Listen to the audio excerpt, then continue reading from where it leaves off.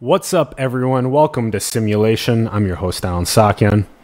Pumped to be talking about the computational renaissance. We have Tristen Tyler Blake joining us on the show. Hi, Tristen. It's a pleasure to see you again, brother. It's Likewise. It's been a long time, and we've spent so much time together on the phone and just discussing these incredible ideas. So, really good time to be here, and thank you so much. I look forward to this discussion, man. I'm so pumped, and yeah, your background is so epic for this conversation we're about to have. Tristen Tyler Blake is the founder of Machine Learning Society and the Co-Network, which are custom engineered social networks for the acceleration of science, technology, and culture. You can find the links in the bio below to the Computational Renaissance page, as well as innovation-labs.co and Tristen's LinkedIn profile.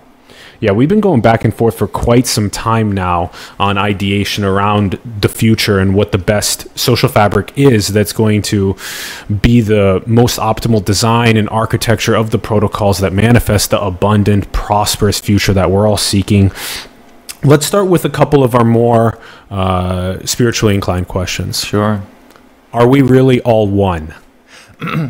You know, I, as a person who loves history and literature, I believe we need to rescue a lot of words from mediocrity. And I think in the spiritual realm, you know, I often see that people use the words like quantum and words that are dedicated to science and have a true legitimate meaning. And I feel like they're competing with the scientific one, where actually they're just trying to say the same thing from 2 or even 3 different perspectives. So are we all one? Do we have a collective consciousness? I actually think we have collective emotions, a new class of emotions that might be emerging, could be from social media, could be from the internet, but there are emotions that come from within, internally. And then if you have the type of radar that picks that up, an ecosystem intelligence, something that I believe that our species is evolving, then you could pick up external emotions and experiences that are collective to us all. And if the two misalign, well, you get yourself a little bit of just friction. And so it's important to have your external emotions, or the collective ones, and the internal ones be compatible. And that's really, I think, the key to happiness. Would you say that everything is interconnected? Absolutely, yes. And, you know, I often think in different sciences, kind of, so you're driving down this road and you look down the mountain and you see the sky and you see the trees, and that is all an ecosystem, and it has its own computational intelligence behind it. And there are sciences or fields of exploration inquiry that we don't even know how to ask about or how to question or analyze. But you know, the trees are related to the sky and related to the mountains, and the relationships are difficult to identify because there's so many of them. Yeah. And it's about asking the question in the right way. And as we talked a little earlier, every life has 2.5 billion heartbeats, not 4 billion. So all those thousands of people that I told before, it's 2.5 actually. 2.5 billion if you live until you're 82. Yeah. There you go. So so every life has 2.5 billion heartbeats, and I believe 1 million questions. And what I find as a person that is passionate about data science and algorithms is that it's actually the order in which you ask questions that really defines the outcome. That's right. You know, so if you ask one question before the other, you get a non-answer, you didn't ask the question appropriately. And I think this moment in time, this computational renaissance, this period, this epic period actually, it's about asking questions, the right questions in the right order. Yeah. That counts. Yeah. And we'll dive into that in a little bit more detail in a little bit. I want to ask you also, what do you think is the purpose of this reality? You know, I love the suggestion that there is a purpose, but when I look into the stars and into the sky, I just feel like the stars are really... The purpose is for stars to live and die, and for the universe to live and die. Everything lives and dies. So the purpose is to understand what life is, I think, or just to experience life as much as possible. Every flavor, every type of experience, good and bad, you know. And I often have these experiences at home. I tell my friends about this, but I'll be reading history or writing something, and it's as if something takes over, and I experience these. I used to have kidney stones a couple of years ago, and just terrible pain, like 8 out of 10 pain, But these things, you go down just as hard on your knees, except these are 8s of pleasure or of clarity. So I call them seizures of clarity, because you go down and you see the world and you experience it, and the types of things that truly enable that kind of experience is to think about numbers or sizes that are overwhelming. That's when I'm triggered. So how many stars in the galaxy or in the universe? Try to think about that.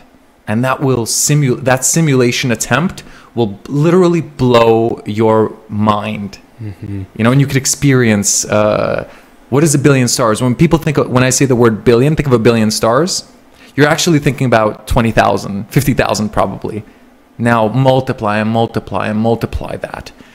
So when I look at a swimming pool, I see 1 trillion atoms of water, and water, just the molecules interacting. So there's kind of a big data way of seeing the world, a perspective, and then there's the actual reality.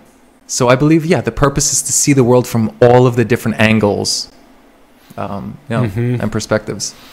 Yes, very, very eloquent. I love the way of being able to see from these different perspectives, adding into a more clear and true. It's kind of like the purpose of it is to see it from all of these different beautiful angles, to have these profound moments of awakening.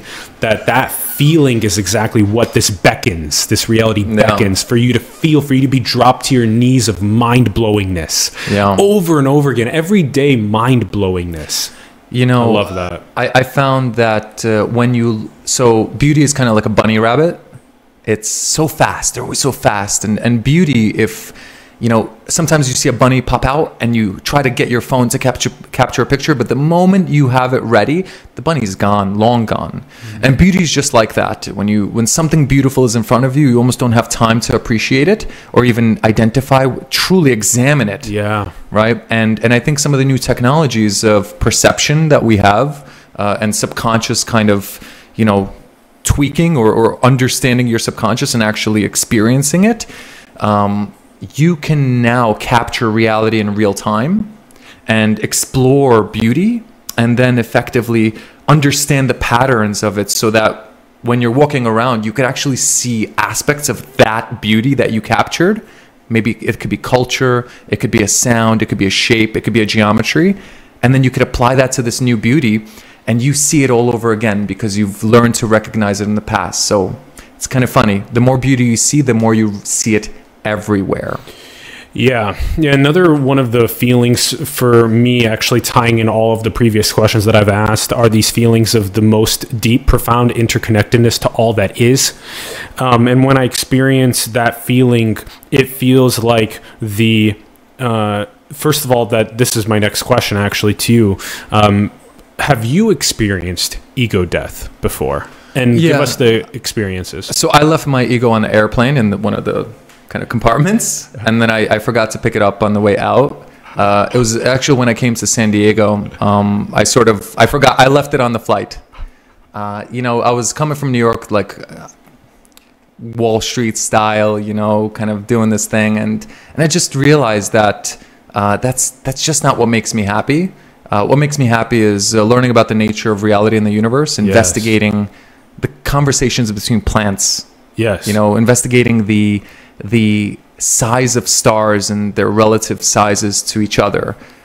These things are just much more interesting to me than, I guess, making money or kind of, those aspects. Beautiful. So yeah, I experienced ego death a couple of times, and it's when I meet extraordinary people with profound intelligences and just kind of humanity, that if you have ego, you are missing the opportunity to explore their geometry. it's a blocker. It's a filter on your reality, your ego. And actually, I've been telling my team, my amazing team that's sitting over there, I'd love to talk a little bit about them later, but when you kind of just experience reality as if it was a touch screen right here. Now imagine there's a finger behind somewhere. So what if you were just to go back a little bit? Now look at the screen, and you start to understand when, my work is in computer vision and artificial intelligence, the Machine Learning Society. I try to look at the world through the lens of a child's eyes, like a toddler. What are the learning patterns?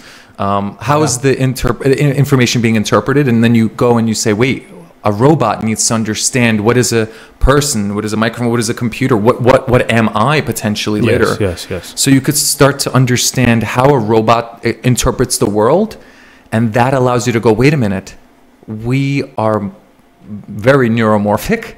So if you just look at your own lens, if you zoom out, you could see all the red and blue circles and indicators, and well, you could actually then decide this indicator goes off and it's red, negative, but you might enjoy that, or you might actually like it, but your actual character or your build, your architecture, your scaffolding, it doesn't permit for you to experience that with clarity without some noise being introduced by your body. So I listen to my mind rather than my body, and your body is the one that typically adds layers of perception and goes, I like this or I don't like that, whereas I go, no, what do I actually like? And it's like that touch screen that you could modify your own weights. So I have up your site. So let's jump into this. There's a couple things that I want to explore here. You started us into this computational renaissance. So we have this is innovation-labs.co. This is magnetizing intelligence, where you started giving us these ideas of patterns, pattern recognition from the perspective of a child when they're born into the world. How do they see the world? What inputs are they starting to take in? How are they starting to understand the patterns? Same thing with robots. Same thing with perception. Profound curiosity And starting to structure. What is most relevant for them? Like, what are they uniquely blueprinted for to do in this world? And then how do they then ask questions about the reality to help them bring what's blueprinted in them forth into the world? So so let's have you walk us through a couple of these things. There's the ML Society co-network.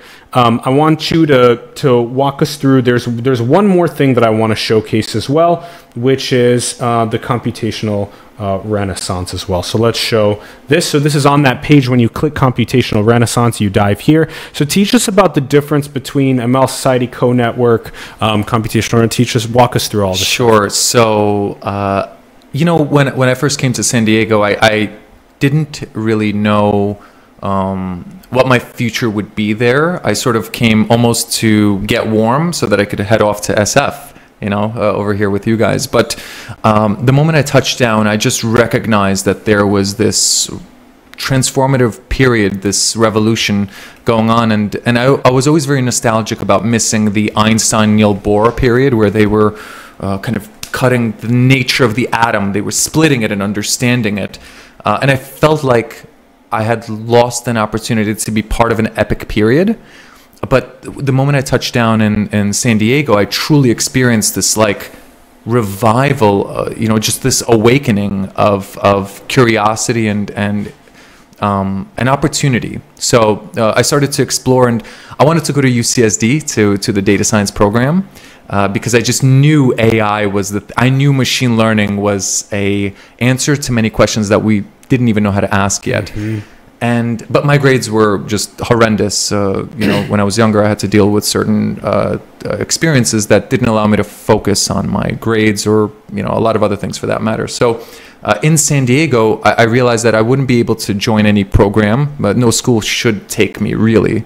But I still need to learn. I still need to be around these people and to absorb and understand their culture and their civilization that they've engineered.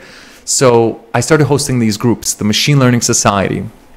There was this moment where, I launched it, and the third day there were 60 people that were on the group, and I was like, oh my God, now I have this responsibility to do something to create value for them. Otherwise, I'm wasting their time.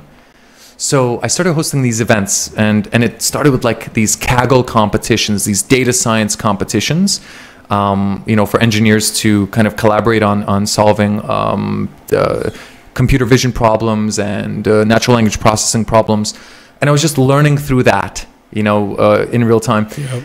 The other thing is we would host, I just saw that the academic world wasn't really providing a lot of experiences for their sciences that allowed them to actually connect. So I started hosting hikes with a data scientist, where people can walk and talk about everything, including bioinformatics and physics and genomics and all these incredible things. And it was very successful. So I started to scale my ambitions, as you do, as you start to see elements of success.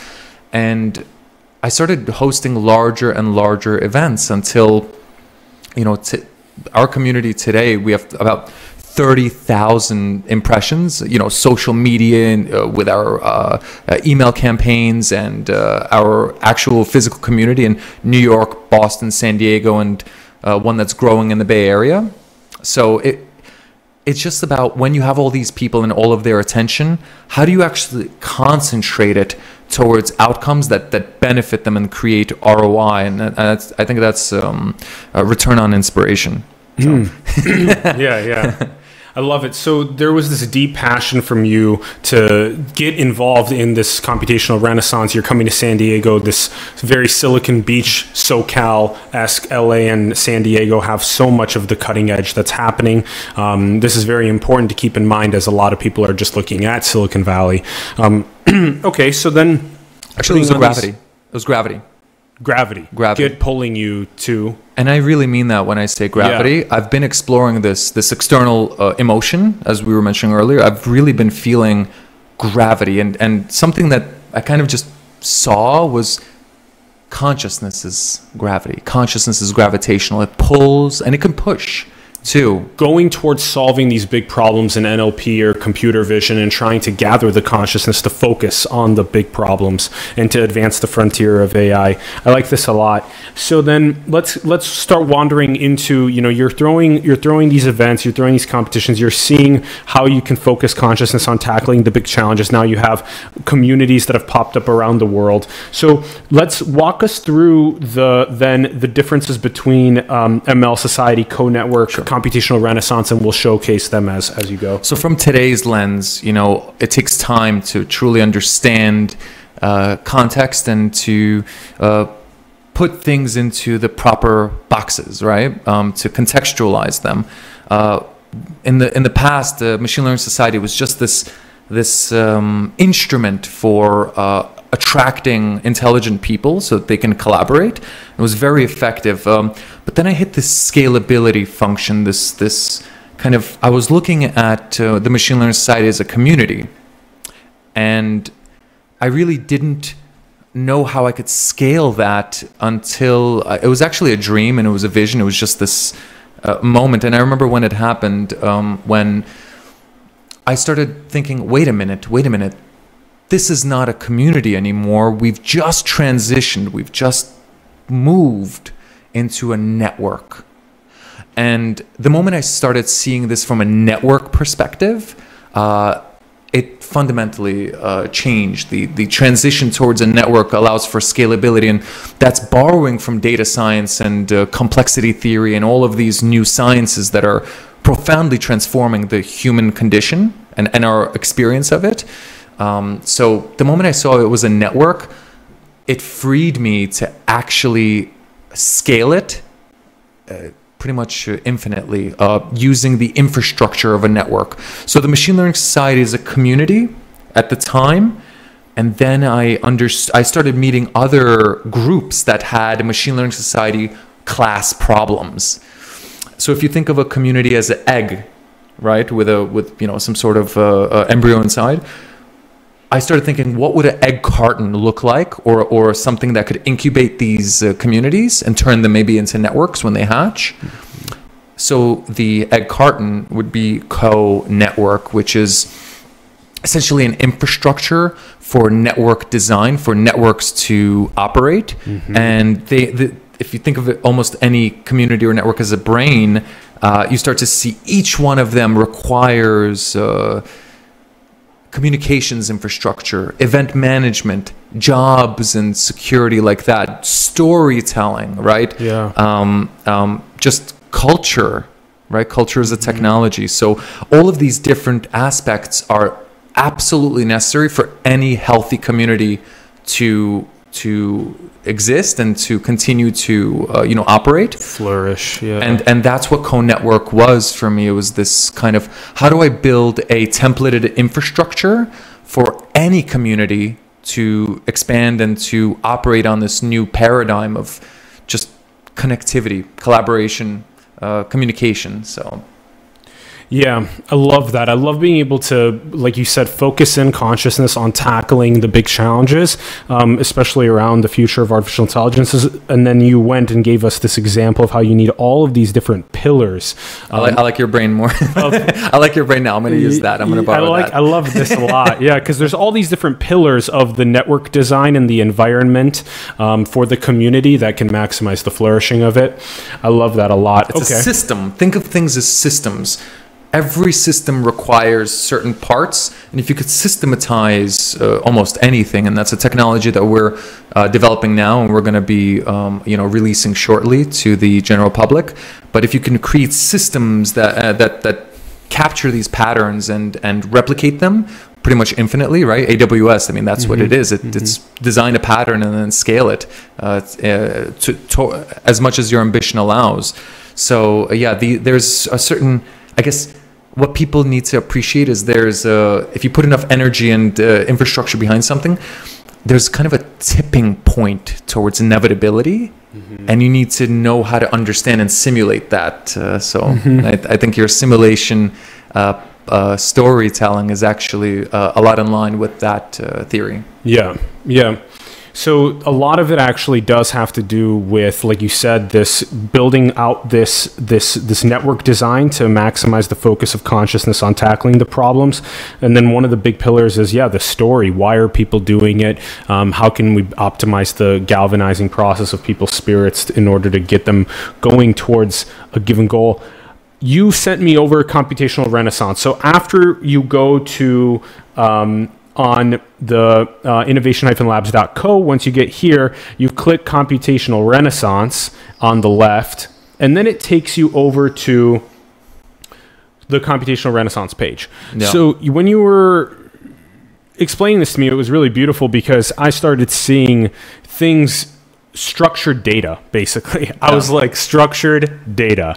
And you look at the column on the left, and there's Hello World, Curiosity Tracks, Master Takes, Cities, Events, Lectures, Books, Podcasts, Institutes, Boot Camps, Jobs, Initiatives, Signals, Videos, etc. And when you click through those, you can find incredible events based on machine learning in San Diego or in Boston or whatever. There's so many different ways to categorically parse and find the data that you're looking for.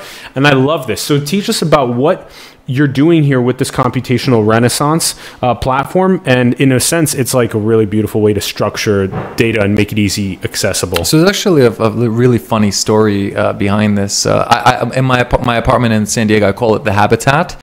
And I effectively invite people to just call me up and go, I'm in town and I want to tell you something. I want to share something.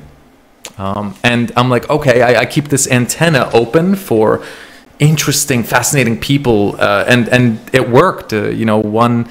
Some gentleman he called me and he's like, hey, I'm in San Diego and I was told I should meet you, and you do this a lot as well. So and he just came over and we started chatting. We hung out, and I shared with him my OneNote document that organized all of my dreams and stories and memories and kind of all this stuff. And he's like, dude, this would look great on this software suite, Coda, actually, and Coda.io. And I'm like, all right, what is that? So I wrote it down. I make sure that every opportunity that flies by, I have a way to capture it, right? Like that bunny. Yes. You need to be ready for the bunny, the beauty. You need to be prepared to capture it right away and examine it so that you could see it everywhere. So I wrote it down right away, and that the moment that I did it, I was standing at my standing table, and it was just a profound experience. And I wish people can go through a similar experience. I think it's fundamental. It's probably the same feeling you get the first time you use Google, maybe even the first time you're going to ask a AI a question, and it's going to give you an answer that is coming from a brain. Right? Everybody hopefully is going to experience that one day soon, but. I was standing there at my standing table, and it felt, when I started using the software, I saw the future in front of me, just this incredible visual, this reverie. And the moment that I saw everything, it felt like the ground had just collapsed under my feet. It disappeared. And I felt like I was flying. No ground, just flying.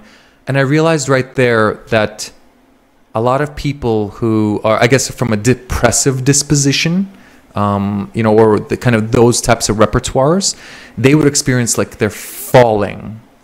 But I felt like I'm flying, and I simply realized that flying is simply falling forward in physics. And that was kind of the experience. And I wish people experience that flying feeling of just weightlessness and momentum pushing them towards, their passion or their just what is calling them, that gravity. So to be able to capture the profundity of ideas or of beauty, and then be able to organize it in a way that can recall or they can share with other people, is so critical. And so go ahead. So this system, my Halloween costume going forward is going to be Database Man.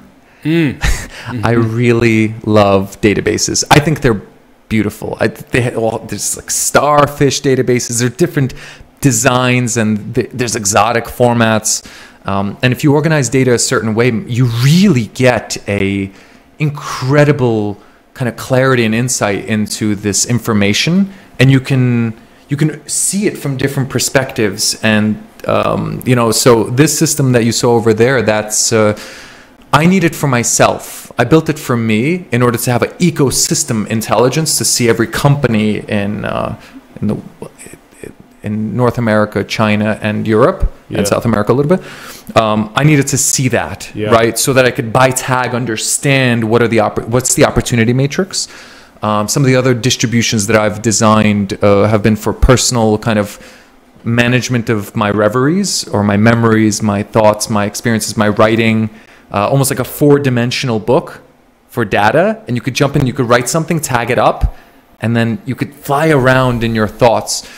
It's a powerful experience, and I think a necessary one to truly understand the tags that hold your information, your ideas. There's certain buckets and templates and themes that you're constantly cycling through. And if you could let them out, externalize your ideas and the things that swirl around, you actually get to see them for what they are and examine them and use them with context. And the social network that we were mentioning earlier, the co-network, that's actually also an externalization or a digitization of my personal relationship network. So I guess there's a theme here, right? It's digitizing and externalizing your experiences and emotions and networks and relationships in order to truly interpret them, understand them, and leverage them to create and inspire. Yeah, when I hear you talking about like being in love with databases, being in love with the visualization of data and the process of structuring it and making it relatable, externalizing my consciousness into some sort of a visual that I can go and recall more easily the most profound things. Of course, we were talking about this beforehand, but there's so many ways to do this. This is with your big network of contacts. This is with all of your ideas and your execution roadmap. There's all different ways to do this. And so, you know, how do we optimize that process of taking in that data, structuring it, visualizing it, and creating a feedback loop of your process of actualizing your vision into the world? This is extremely important to figure out. I'm so glad that you're super focused on this. And this is actually, you were using this word data metabolism, which I really like, because we've been using also data refining, and I think they're so similar. The process of now that data silos are no longer, they're breaking down in many ways. Decentralization is moving forward. There's so many good ways to be able to find, like right now, just take this example of your data that's in your Google Calendar, data that's in your Google Contacts, data that's in your Evernote or OneNote or Keep or whatever you're using for your note-taking service. There's no harmonization between that data for you to further be able to gain profound insights, visualize. Even in your networks, like you have all these, you know, your Facebook, Twitters, Instagrams, LinkedIn's, etc. The ownership of the data being on their end, and the limit of when do you ever get a beautiful data visualization of your own network and the people that you can get in touch with that will help you accelerate what you're doing, all this type of stuff. These are things that we're super passionate about seeing in the future of the data renaissance and the computational renaissance. So data metabolism, you know, I've been using that word to, I've been seeing a phenomenon. As an anthropologist, self-trained, I would say obsessively, I'm an obsessive anthropologist. So I didn't go to school for it. I just want to kind of make sure everybody knows that. But I have another training. It's called Obsession for Culture and Civilization Anthropology. I started noticing that a lot of my friends and a lot of the people around me were flooded with data, too much information, TMI, and they were unable to self-actualize because there was just so much data to process on a daily basis, like so many texts and this and that, and you got to do this and that. And people started to almost slow down rather than speed up. I just saw a tremendous drop in productivity. And I was like, wait a minute, this phenomenon, I need to jump over it and experience it first so that I could create templates for others to use. It's so interesting that becoming more interconnected actually could decrease productivity if we're not careful about how we... So that data metabolism, I mean, that's a maturity. It requires maturity, the most important word of the 21st century, by the way. So that maturity with data, really like using your cell phone as a tool and a vehicle to achieve your dreams, rather than just being this attention kind of gathering thing. I believe in not in attention economies, but concentration economies where you focus, and habits and focus are a technology, in my opinion, and that's something that some of the networks that we're building are designed to amplify and really target kind of what do you want to do and send you towards that with momentum.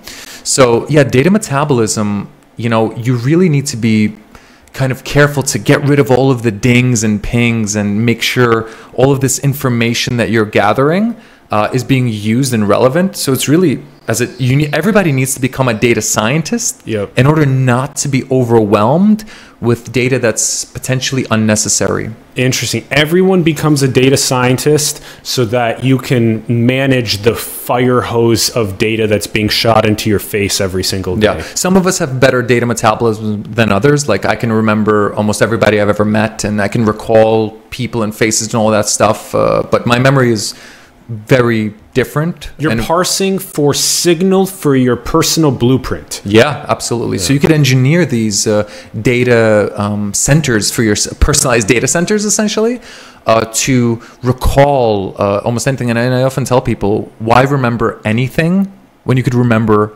everything? And the way you do that is you externalize your memory and you leave so much space inside to actually compute rather than hold RAM.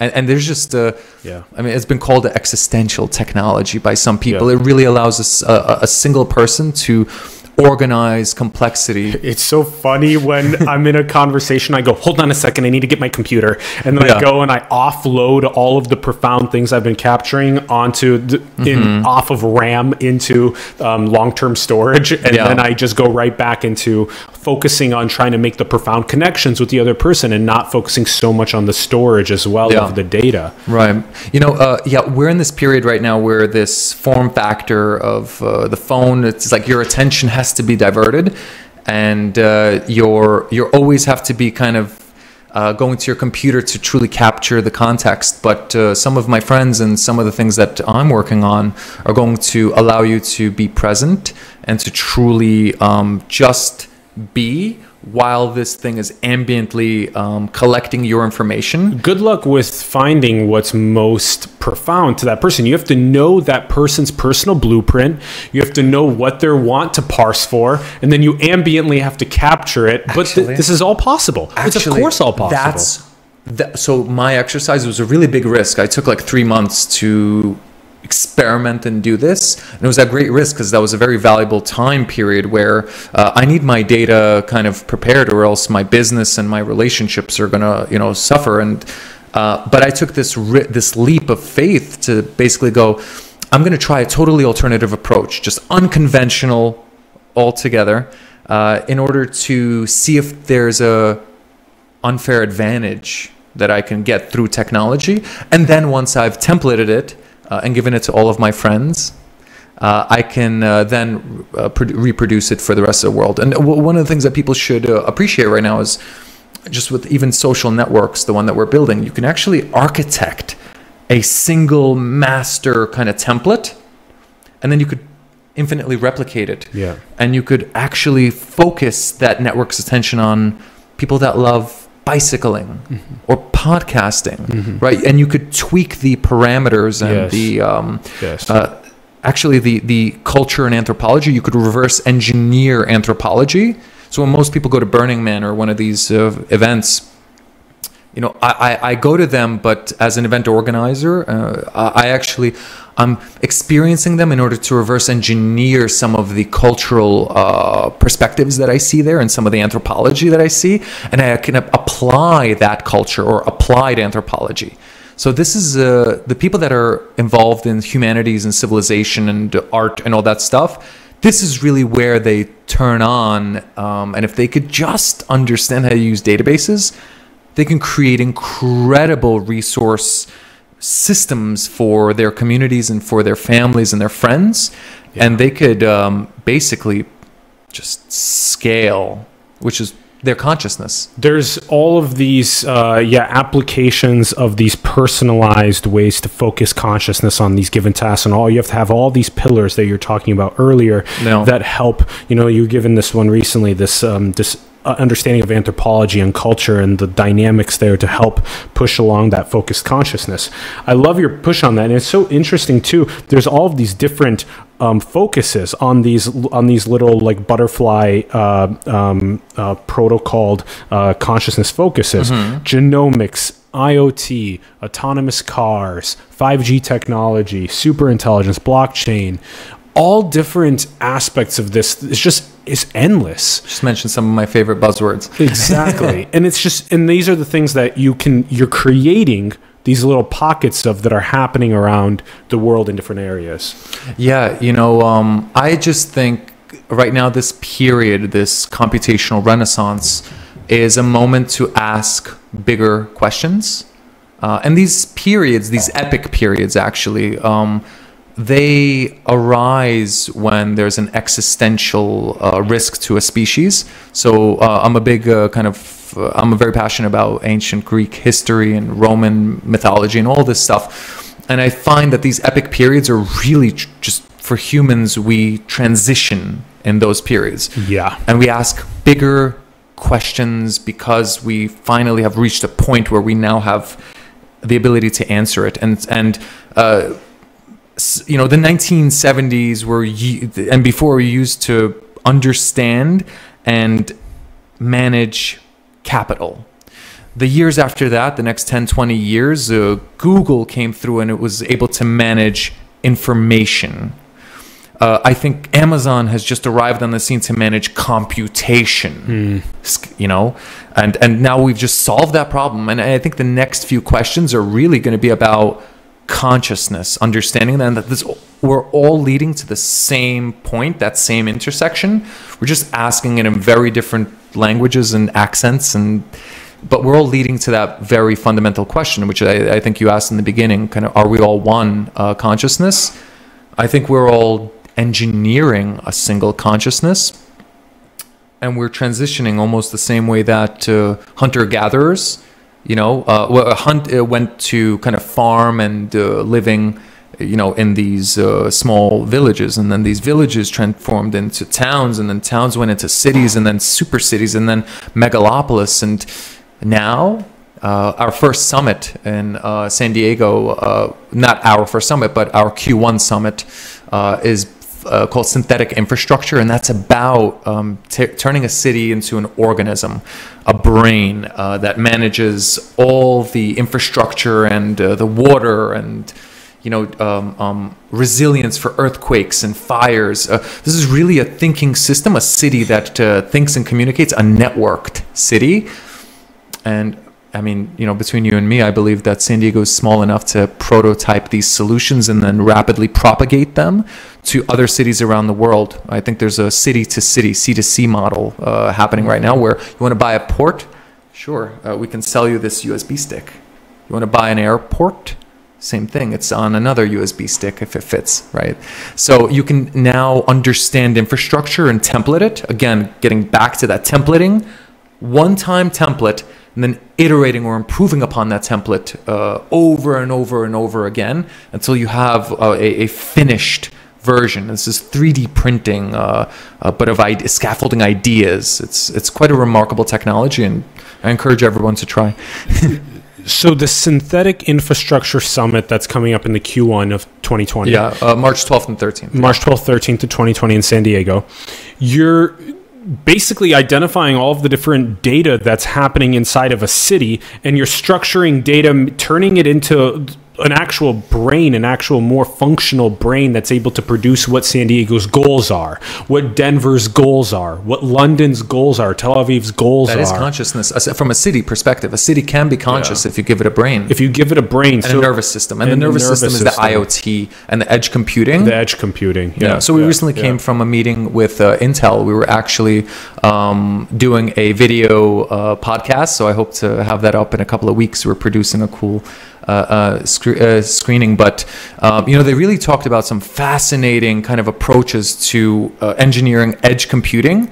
And just to describe what that really means, it's actually, the paradigm before was this cloud model where you would ask a question, or a car would see a camera, you know, the camera would see something, I'll go, I see something.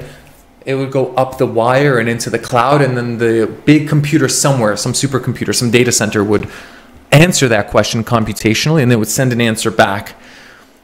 And just like the brain, I mean, wow, that's a lot of time spent transferring from here to here, even though it's a small distance. When it comes to neuroscience, or when it comes to biology and the nervous system, these split seconds are the difference between life and death, difference between an accident or just a shift in traffic, a recalibration. So this new move towards edge computing is really founded on this understanding of the brain and neuroscience and neuromorphic computing. You know, so actually San Diego has some of the leading research at the Salk Institute on brains, and I guess that's really, I don't know, one of the most exciting areas. If you're into neuroscience and cognitive sciences, that's you're really positioning yourself to not only understand, but to explore and pass through this world in a way that you can actually experience it just a new way. You really get to see the world in a profound way. And that's our second conference, our summit, Q2. 50 Shades of Gray Matter? You got it, yeah. Okay. 50 Shades of Gray Matter. Yes. Computational neuroscience, behavioral psychology. I fundamentally believe that we're transitioning again, hunter-gatherer, you know, to this farm, to the city, to this biological structure, this megalopolis turned into an organism, with the nervous system as the highways and the tunnels and the sewers being reinforced with the new technology. Well, 50 Shades of Grey Matter is really our mind and the wiring behind that.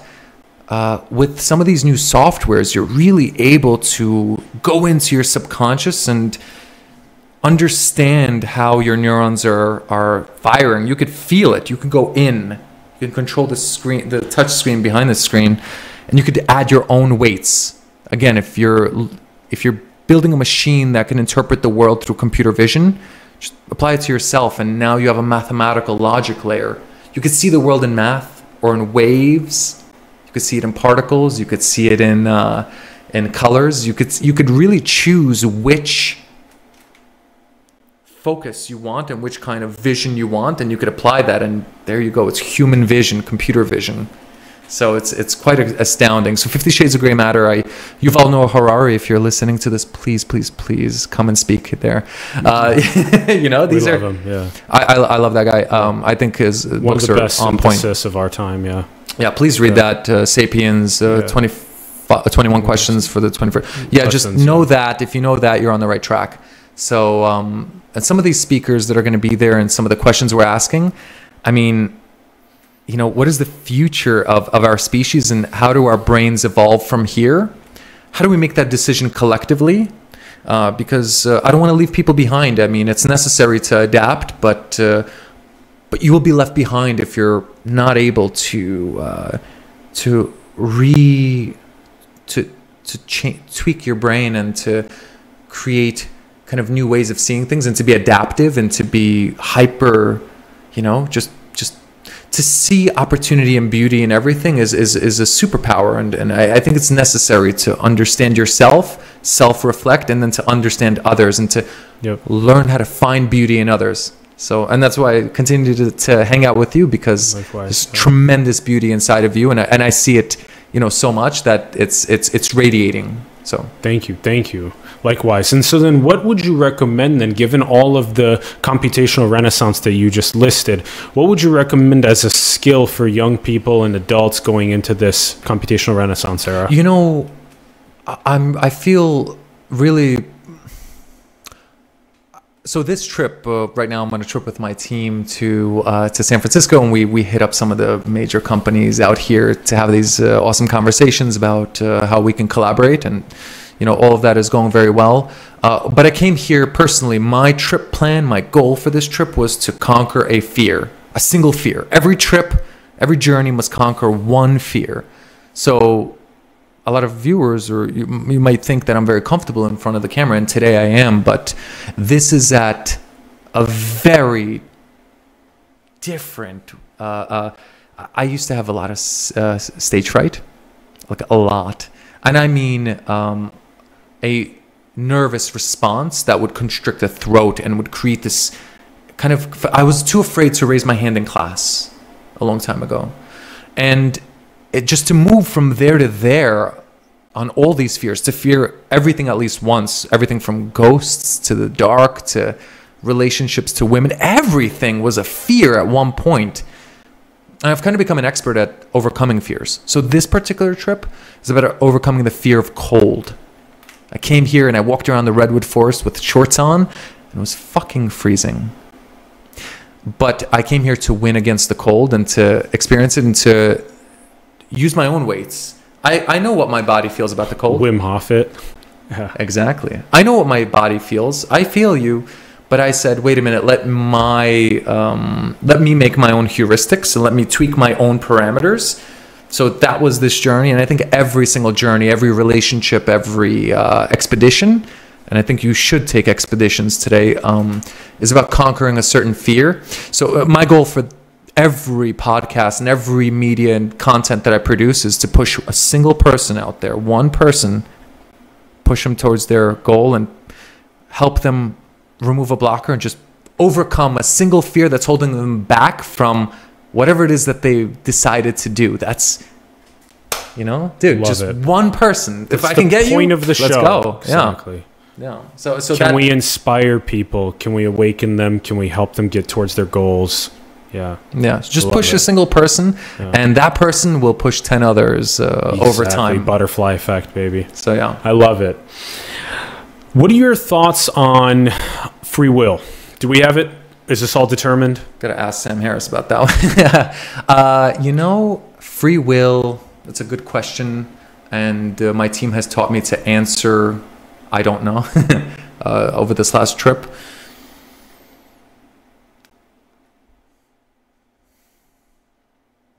Free will. Am I free to do what I'm doing? I think your architecture, your neural architecture decides kind of what you're probabilistically going to do. And then it's your choice to choose out of the billions of little subconscious kind of things coming up, bubbling up. Your experience and training and history will decide on which 3 or 4 are probably the best options, and then you, I guess, decide which one of those 3 you'll take. You'll apply. But I think we actually experience a million different desires at the same time, and then our consciousness or subconscious in our subconscious, and then it's somewhere in the city of the mind. That all bubbles up. I guess really the thing that I look at this, when I look at kind of that neuron, there's a way to, most people's brains and subconscious, they treat it as if it's a surveillance system. Their consciousness is a surveillance system of their subconscious. Hey you, where do I find the answer? Give it to me now. So I just tried to answer that question, and I went into my subconscious with my consciousness, and I went, you better give me an answer. And I scanned the entire neuron city for answers, and some tried as hard as they could, like, here you go. But it's really about knowing where to look inside that architecture that always gives you the best answers. Which part of your subconscious always gives you the best experiences and emotions and feelings, and that's where you got to look for answers. So do we have a free will? I think we have the freedom to select which part of our consciousness or subconscious provides the answer. Okay. And then do you think that humanity is a biological bootloader for digital superintelligence? Meaning, are we here in order to bring on the next thing? Mm-hmm. Well, I think that we are just designed in a way, architected in a way through evolution to always continue to ask deeper questions and to always kind of chip the rock a little further to see what's behind it. So if I told you that behind this huge stone there is, something hidden there inside the rock, I guess people with obsession like me have to keep chipping at the rock in order to see what's behind it. Mm-hmm. And I'll spend my whole life on it, and mm-hmm. you don't even have to pay me to do that. I'll actually just do it on my own time. Mm-hmm. I'll just keep chipping away, and if AI is behind that, then so be it. But I think you need to have maturity to chip at the right rocks. Yeah, you said this was the most important word of the 21st century. I thought this was interesting. Yeah, maturity, I guess maturity, that's what levels you up. Like when you have a maturity towards a certain concept or subject, or like even public speaking, there's a maturity that comes with practice and with doing it.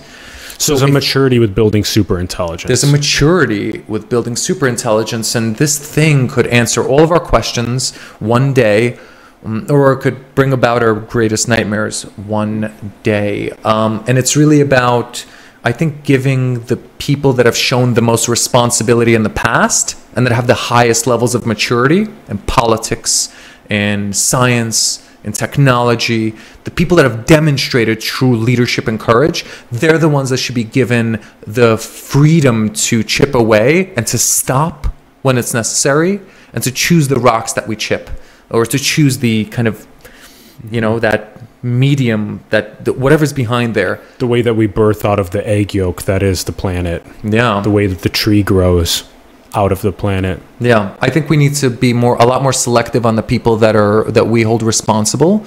Get rid of the deep state. Listen, conspiracy is... How do you feel about that? Is there a global ruling elite, Tristen?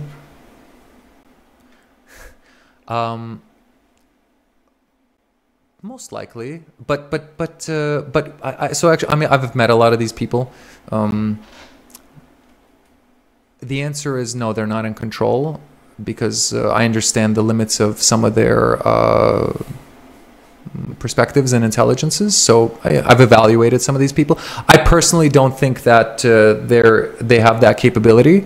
Technically, even financially, they kind of can't control everything like that.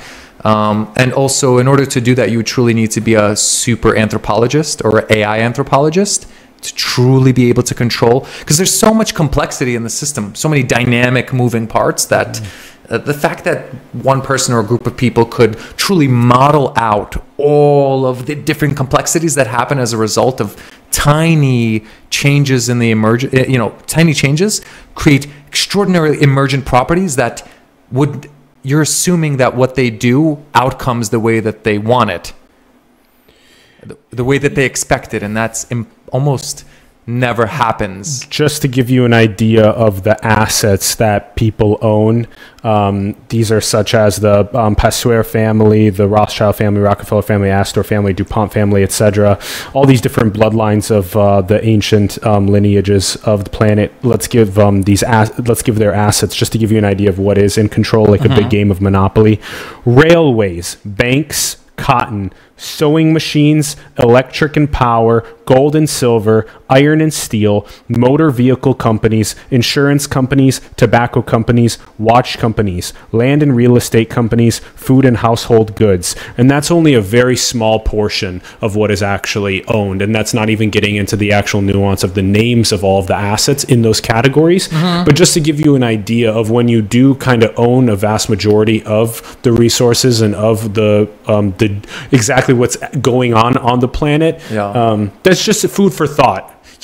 It's funny. I mean, I used to work in the family office space and helping family offices acquire all these real estates and companies and all that stuff. That's part of my background.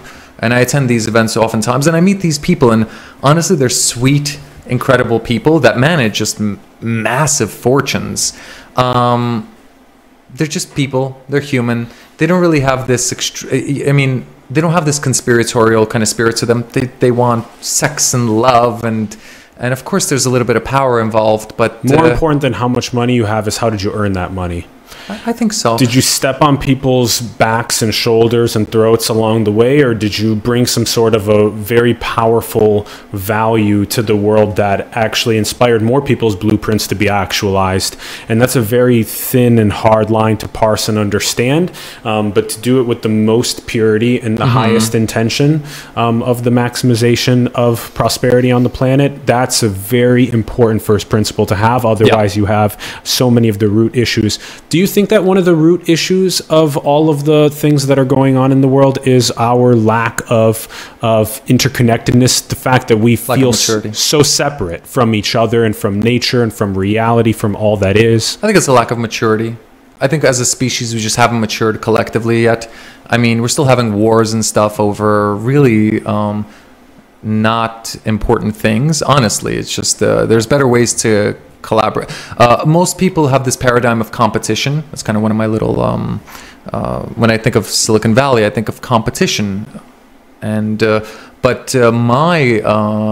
believe the new approach to competition is actually competing to collaborate. There's almost like the super colony approach to that. I study ants and all these other species, and super colonies are a very effective form of competition. That's competing to collaborate. That's the dynamic that I'm most inspired by, and the one that I operate on. Yeah. And it's almost like instead of being a shark, you're a jellyfish swarm. So there's this different paradigm of fluidity. And, I invite people to compete, to collaborate with each other, because... That's like this that we were talking about earlier. You just... I don't think being a silo or a shark today in the ocean, just way too much light. You can be seen, and you don't synthesize well. You don't. There's just too much inefficiency in having a shark body in this new water. I have a lot of water metaphors. Yeah, millennials and Gen Z are sniffing out corruption quite quickly. So that's quick questions. Last two on the way out. Are we in a simulation? Maybe. I don't find that question to be particularly kind of. It doesn't bring me to the place of exploration. I think there's ways to explore simulation. Like, I like chemical simulations or physics simulations, right? These high performance computers that could simulate chemoinformatics, that could simulate quantum computing phenomena. That's really a simulation, in my opinion, a mathematical simulation. You could simulate the way that one pharmaceutical interacts with different bodies and genetic codes. So for me, simulation belongs there as a word. When it comes to the simulation of an actual reality, I do like to think about reality in the engine room of reality and kind of going in and playing with the knobs. So is it a simulation? I guess I don't know enough about that particular question to actually be able to interpret, to actually be able to feel what simulation means. I guess I'm maybe ignorant of the whole context behind it. What would you say is the most beautiful thing in this reality? That's a good one. Curiosity. Why? It's the starting point for everything. It's what is that? Why is that? How is that? It's a basis for questions, for asking questions. If you have a million questions and you ask them in the right order, you can actually get a few answers out of it, and you get to see the world and experience it for what it really is, and taste every flavor, and meet all the people. I kind of have this little theory that there's like 20,000 people around the world that make it spin. Right? I mean, realistically. And I want to meet all these 20,000 and explore how they do it, and learn and interact with them. So, Pareto principle, 80-20. So my goal is to, just experience people. I fell in love with people again. I used to hate people. Seriously. I mean, I'm very honest about that. The way I grew up and some of kind of my upbringing, that's a thing that I've reconciled a lot of those contradictions and traumas. But now I've learned to love people and to see inside of them beauty and the architecture and kind of their unique geometries.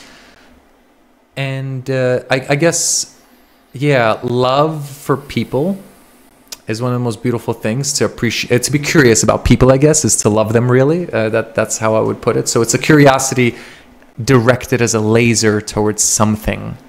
But you need to, sometimes you're a flashlight and sometimes you're a fucking laser, and you point it at a question that's worth solving. Yeah. And if you're fortunate enough to have people around you that illuminate this darkness with flashlights, you can act as a laser, and when they need a little light for their laser, you open that laser into your flashlight and you shine it towards the place that they're trying to love it. So that's teamwork, that's collaboration, that's I think that's that's one of the most important things that we need to figure out as a species, because man, do we need to explore more cave systems and more stars. Curiosity and collaboration and making the right ecosystems around that explorational process. Yeah, that was very beautifully eloquently put throughout the episode, and leveraging the computational renaissance that we have now to structure the data and to build the right brain cities to make it happen, all this type of stuff, to get back to some of those roots of interconnectedness and embed that style of feeling and emotion and awareness into the future that we're building is paramount as we move forward.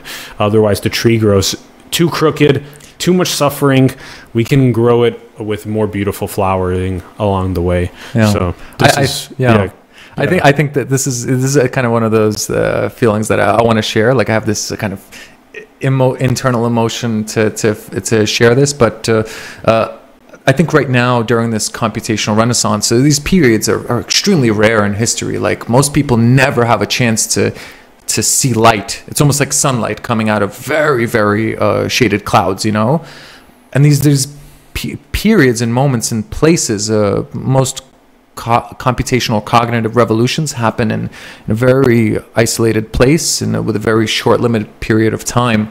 I know for a fact there's one going on in San Diego right now, kind of this era where it's an epic period with heroes and villains to a certain extent, and heroes and monsters, right?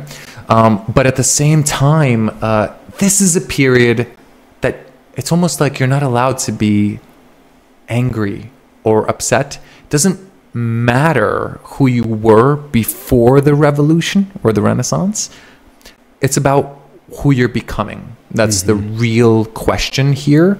So whatever your baggage, your story, your ego, all these things that you've held on to actually don't matter at this line, at this point in the sand. That's it. They don't matter going forward. You could drop them. Drop the anger, the fears, you know, just drop all of those things that you believe, all of this, write a new mythology, write your own new mythology. I think that's just an opportunity. These epic periods, they are for writing mythologies. So if you respect the ancients, you know, this is a period to write a new mythology for yourself, for your civilization, for your city. And just go out there, meet other people, and create. That's my message. Yeah, I love it. Wow, this has been such an epic conversation, Tristen. Thank you so much for coming on the program. Much. Super honored to have you on. Thank you. It's a big pleasure. Thank you so much. I love what you're doing, man. Thank you. Yeah, I support it any way that I can. Thank you. Come to San Diego, and I look forward to introducing you to some people and would love to share some ideas. I love Silicon Beach. I love San Diego and LA. There's so many smart people down there. I love it. This has been such a great conversation. Thanks, everyone, for tuning in. We greatly appreciate it. Love to hear your thoughts in the comments below on the episode. Let us know what you're thinking about the computational renaissance, about all of these different ways to structure the way we metabolize data and the way that we execute, leveraging network theory and design. And also all these other thoughts about just what's written on innovation-labs.co, computational renaissance. Check out those links in the bio below. Also Tristen's LinkedIn profile. Check that out as well. And then thank you, Ori, for co-producing. Greatly appreciate it. Thank you. And thank you to the team. Thank you to the team. And thanks to Tristen's team that's here. We love you guys all. Thank you very much. We're the homies. Yeah, you guys are amazing. It's amazing to have people that are from a different angle than you. I always thought that it was supposed to be people just like me. No. You actually have to have people that are very different but compatible. That's just a little lesson for teamwork. Yeah. It's a good one. And then also support the artists, the entrepreneurs, the leaders, the organizations, your communities that you believe in. Support them and help them grow. You can find all of our links in the bio below. You can support Simulation. You can find us on PayPal, cryptocurrency, Patreon. All those links are in the bio below. You can also design cool merch and get paid. Check all those links out and go and build the future, everyone. Manifest your dreams into the world. We love you very much. Thank you for tuning in, and we will see you soon. Peace. Awesome, dude.